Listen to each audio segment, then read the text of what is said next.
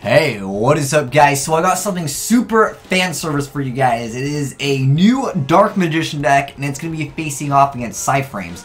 Now, there's a lot of actual really strong support for Dark Magician. If you guys didn't know, they are actually getting more support for this little normal guy. Plus, he got a reprint and he got alternate artwork. The reprint's not going to really matter. It's not like Dark Magician confirmed for a $100 card, but they reprinted it in the OCG and it's got some pretty sweet artwork. But anyways, PsyFrames is a pretty cool archetype. I like the mechanic of, oh, I don't have any cards, psych, you do something, negate it, and then you get to go ahead and psych them out, you know, with them psychics. Pretty cool archetype, but for the most part, I don't even know who wins this duel, but like I was gonna say, for the most part, Dark Magician, it's got some crazy support. Once you guys see some of the newer cards here, they have basically Judgment Dragon effect, but even better, just destroy all cards your opponent controls.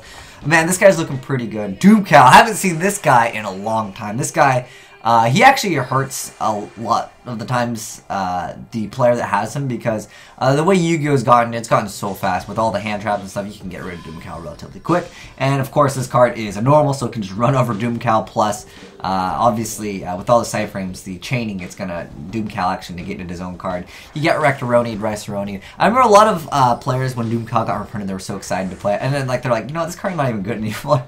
The game just kind of got way too fast. But anyways, interesting to see him even playing Thousand Knives, because this card, Dark Burning Magic, if you control monsters whose original names are Dark Magician and Dark Magician Girl, you can destroy all cards your opponent controls. It's like Judgment Dragon, but better, because you don't destroy anything you have. I know most of the time Judgment Dragon gets his effect, and you're not destroying out anything anyways, but pretty sweet stuff that you're able to search, like, you know, all these cards from the PsyFrames, and like, this guy's holding up. Like, he's got no cards on the field, he just keeps on just summoning monsters, free defense over here, and then on top of that, with the card Psychic Field Zone, it's actually pretty good. But he ends up busting out a Draco Sack. And this card, I feel like this card's a little bit broken, honestly. It's just like, you know, once per turn, just keep on bringing back a Dark Magician, keep on going for rank 7s. But the thing is, when you compare it to, you know, what's in the game right now, in the OCG, especially the Magician Performance Pals, you know, this card, it just might not even be that good enough. And you get a level 7 monster every freaking turn. And if you have, like, you know, the ability just to, like, summon level 7s relatively easy, you can just keep on making rank 7s. Big Eye is still a very strong card in the game. But nonetheless, he's going to go ahead and have that Omega attack over the token. Draco Sack is exposed now, and he's going to go ahead and activate that effect. Then he's going to activate Overload and finally get rid of this card. He needed to get rid of that card that literally just brings back Dark Magician over and over. And there's Sage of Stone, so you activate only if you control a face-up Dark Magician Girl, and you get to special summon one Dark Magician from your hand or deck. That's a pretty good effect. Obviously, this card, I think this card was the card that counted as Dark Magician Girl at that time. But you can see you can pull off this card, I would say relatively easy in the deck. But the only problem that I can see right now is, like, after you activate this, I don't really know if Dark Magician and Dark Magician Girl alone can pull off the OTK. Maybe there's some new support card that will support it. I know there's a bunch of equips for spellcasters. I know Wonder Wand can help you maybe with draw power and stuff like that.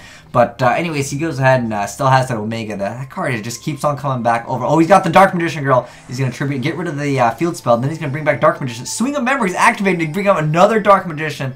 Is this finally going to be game? Is it finally game? It is finally game. Wow.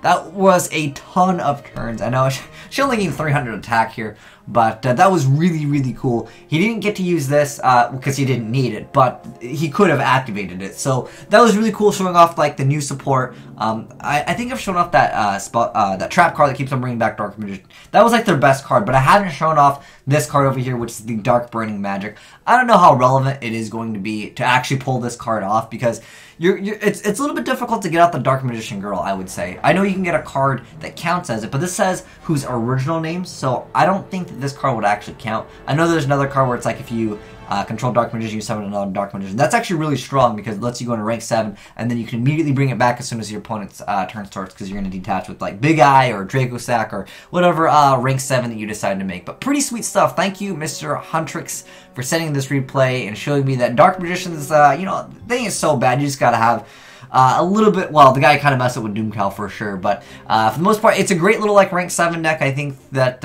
if everything gets nerfed, you know, and, you know, these guys stay red, or if these guys get better support, they can definitely be more viable in the future. But anyways, thanks, Huntrix again, and thanks for watching. It's been Will Smith, signing out.